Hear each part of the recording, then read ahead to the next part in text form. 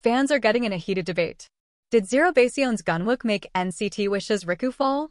On August 5th, idols gathered to film for the Idol Stars Athletics Championship 2024, which will be broadcast during Korea's Chuseok holiday in September.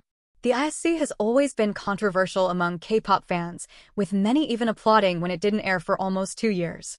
Due to the nature of the sports, there was always a concern for the idols getting injured or fandoms getting into fights during the games. This year, one incident, particularly, caused a stir in 2 fandoms. They argued over whether an idol made another participant fall during the relay.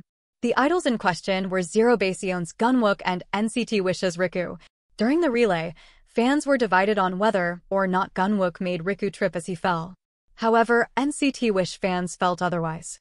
Seeing footage from a different angle, fans felt that Gunwook did touch Riku as he fell. The incident garnered so much attention that it even started trending online. However, there were also many fans that wanted to end the situation in peace instead of starting fan wars. Other videos revealed Gunwook running up to Riku and apologizing many times, showing that they were both fine. The two were even seen smiling and walking out together. Although most were in a heated debate, some fans from both fandoms were also seen supporting one another in the comments.